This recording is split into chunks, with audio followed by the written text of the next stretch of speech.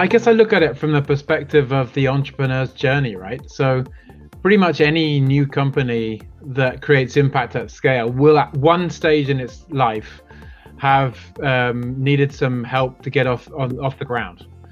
And let's be honest, I mean, most businesses still fail. That's a fact, right? And if we can just increase, our job is to increase the percentage that make it over the valley of death into that space where an investor, a scale-up investor will take them seriously, right? And that all that work, the heavy lifting of getting that actually in place, actually costs money, and it doesn't happen by itself.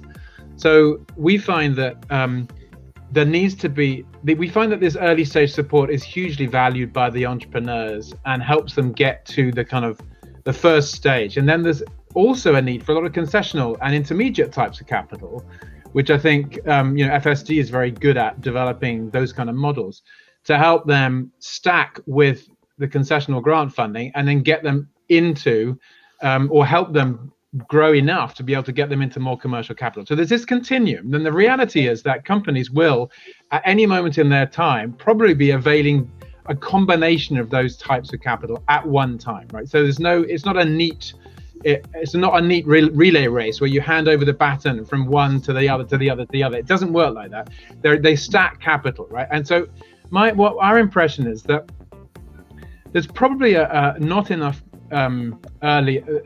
capital at any of those stages. And I totally agree that the potential is absolutely there, in the sense that the quality of the entrepreneurs that we work with, the African and the Asian and the Indian entrepreneurs, is phenomenal. The level of entrepreneurship is phenomenal, and the business opportunity or the opportunity to generate these business solutions is enormous. I also think, though, that there's a couple of additional opportunities that are under sort of noticed, which is that there is already from an SDG perspective, there's already a very large community of established African and Asian businesses that have access to infrastructure, more affordable capital in terms of cost, and can expand their business range to serve lower income consumers. And that's an opportunity which has not yet been fully tapped out and not really been focused on enough. And it was great to see people like Orange and what you are doing in this space in terms of building your business such that it become more impactful and can really contribute to the SDGs. And also, I have to say that